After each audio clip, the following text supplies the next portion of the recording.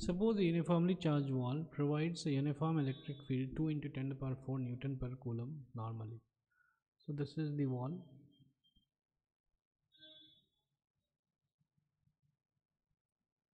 and this is the electric field, which is 2 into 10 to the power 4 Newton per coulomb.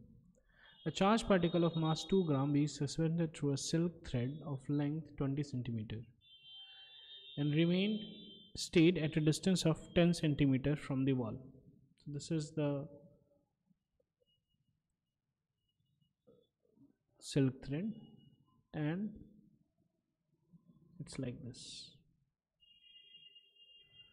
Okay, so this is the ball.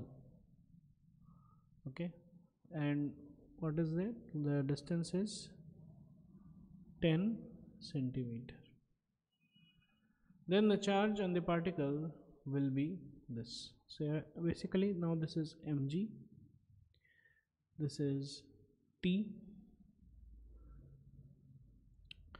and this is this force due to the electrostatic field. So this is going to be q into e.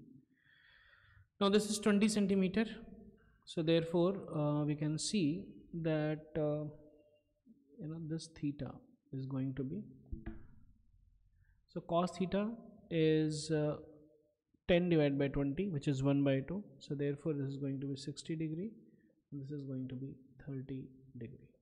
So therefore if you see the free body diagram, it's it states that T cos 60 degree is going to be equal to QE, T sin 60 degree is going to be equal to mg.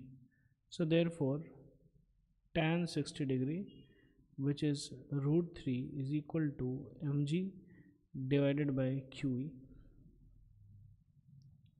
So therefore Q becomes mg divided by root 3 into E, which is, the charged particle's mass is 2 gram, 2 into 10 to the power minus 3 kg into G, which is 10 ms minus 2, divided by root 3 E.